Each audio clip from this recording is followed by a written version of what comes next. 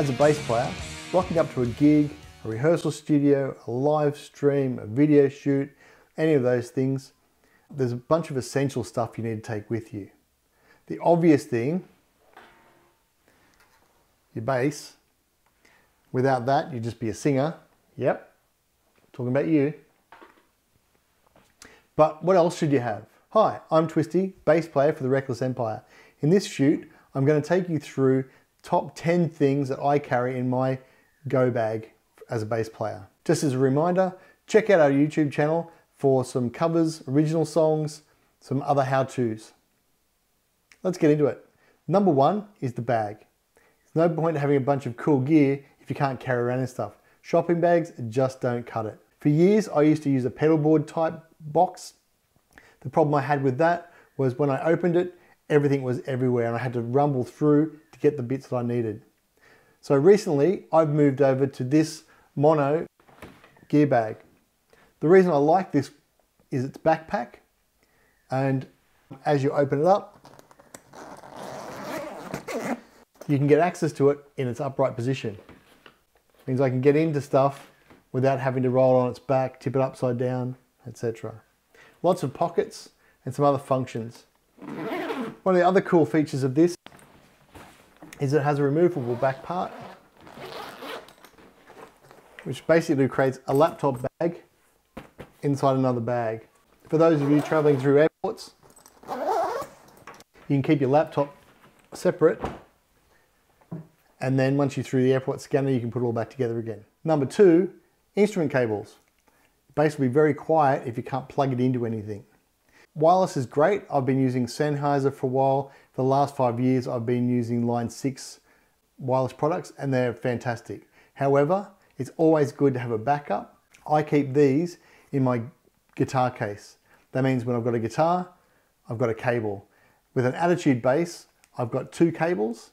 However, that means if I'm using one of my BB series Yamaha basses, I've got a spare. Number 3, a microphone. In these days of pandemic and COVID, it's always good to have your own microphone. I use a Rode M1. It's very similar in aspects to a Shure SM58. Bass player proof, there's no on or off or under buttons. It's either on or it's not. Recently, I've been using the X5 U3s. These are really cool. They turn any microphone into a wireless microphone. I've done another video on these on our YouTube site, so check that out if you want some more information and how to convert your Line 6 Helix into a remote connection. I keep my wireless with my microphone and I keep them in my gear bag. That way, if I need them, I know where they are. I can keep them charged and away from the singer. These go into their own little pocket inside the bag. Number 4, strings. As a bass player, I don't tend to break strings that often. I try to change mine every couple of months, depending on how often I'm playing or recording. I keep a spare set inside the bag. I'm using the Billy Sheehan Rotos for most of my basses. I do have a P bass with the Steve Harris Signature Series flat wounds. I don't mind them, but I really prefer these. I've been using these since early 90s, I think, when they came out. They're fantastic. What I tend to do with mine is as I change strings on the bass, I take the ones out of my gig bag and use those to change and put a clean set back in the bag. This helps keep them fresh. I don't know if they need it, it's just a habit I've gotten into. Number 5, a guitar tuner. Now my Helix floor and my Helix stomp both have guitar tuners in them. In my old pedal board, it's got a Polytune tuner on it. Sometimes you want to be able to tune up off stage when all your gear's on stage. So for that, I use these TC Electronic Polytunes. This is an awesome piece of kit. Very small, connects to the headstock, and allows you to tune with it on the headstock. Again, pretty accurate, relatively cheap. I think they're around $80, $90 Australian, so like $3.50 US. And I keep it in my gear bag. I put this towards the front pocket so that it is accessible fairly easily. There's also a Polytune iPhone app. I've been using that on and off. However, what I found was in noisy situations, you need to have a dongle or a iRig plug-in or something like that. And the cost of that was more than the tuner. Number 6, relatively important, guitar stand.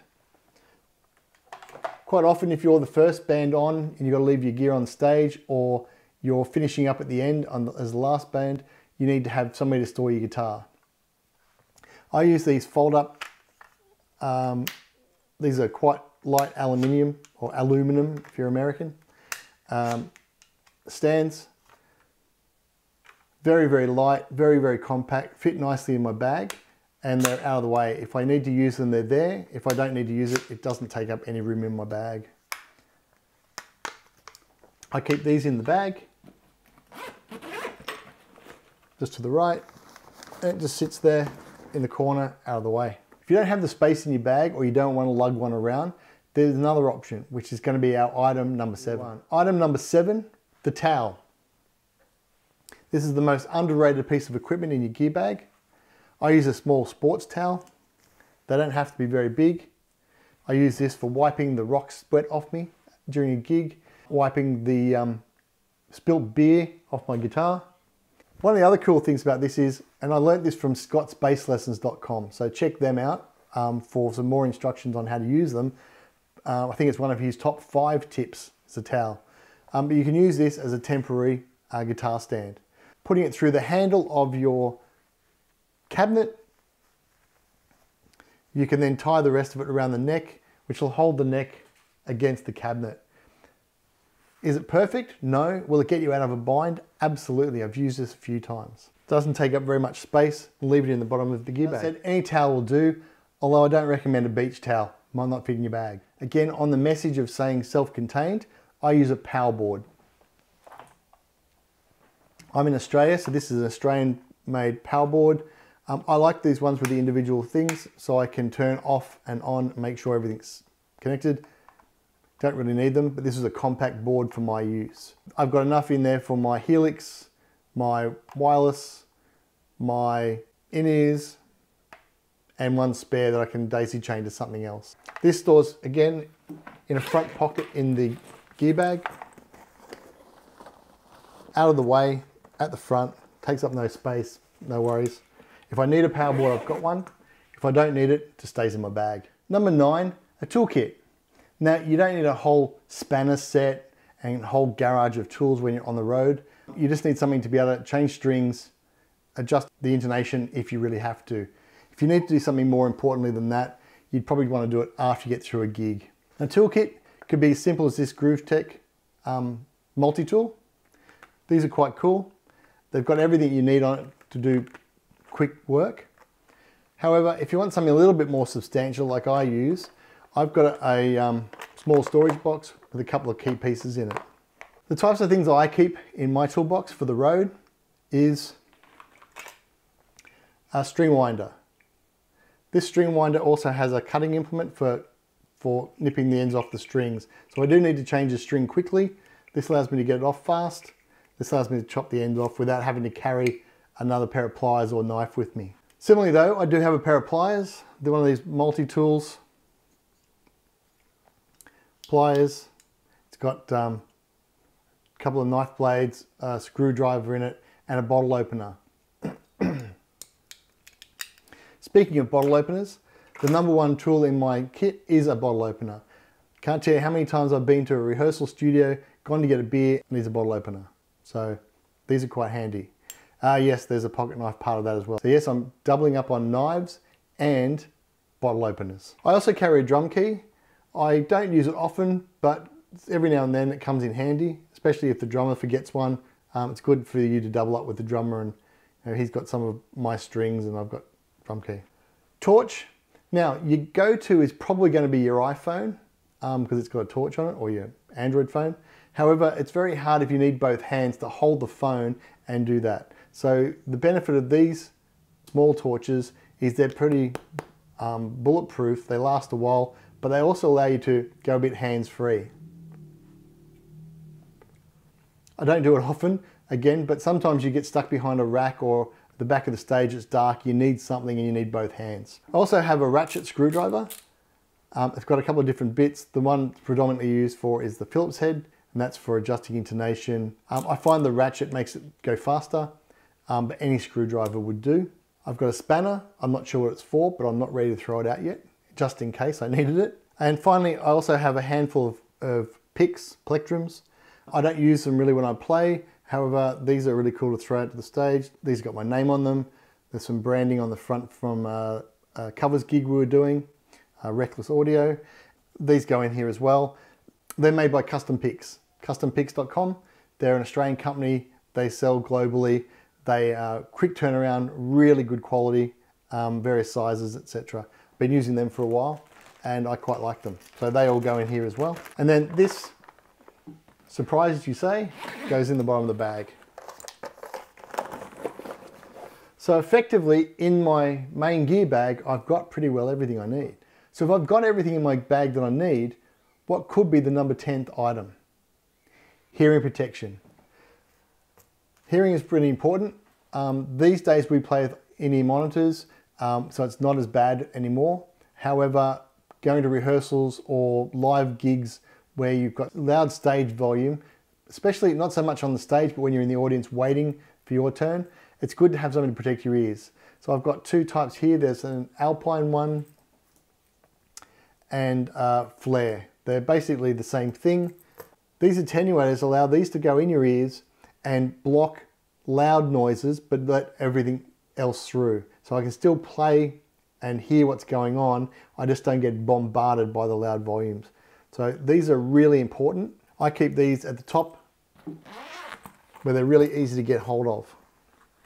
Because we use in-ears, number 10 also includes my in-ear monitors. So I've got perfect seals. I got these, they're custom ear molds. I got them at NAMM in 2019 in Nashville. These were fantastic for the price, the quality, they're unreal. I've also been using Shure SC425s, which you can get off the shelf. They're cheaper, they're relatively good. I really, really like these. When I had the opportunity to get in-ear molds, these were fantastic. And going along with that is my Mi Pro in-ear body pack for my wireless in-ears. So again, I keep this with the headphones. So if I don't have the headphones, I don't have the ear pack. The worst thing you can do is turn up with one and not the other one. If I don't turn up with either, then I've got to find an alternative. And that's when I go with the other blockers. So number 10, hearing protection. Really, really important. Bonus time. Some of the things that didn't make the top 10, but I still think are relatively important are, I carry an iPad with me in most of these gigs. I either use it for controlling my in-ear monitors, for a song list, or I use it for band helper in our cover gigs where I haven't had to remember all the songs and I use it to refer to. So to keep that near me, I use a Hercules iPad stand. So this goes to a mic stand, allows me to connect my iPad and have it there. Now I can also use this to control our front of house. We've got the Allen & Heath QUSB, which uses an iPad to drive it. So again, I can control the front of the house from my front of stage.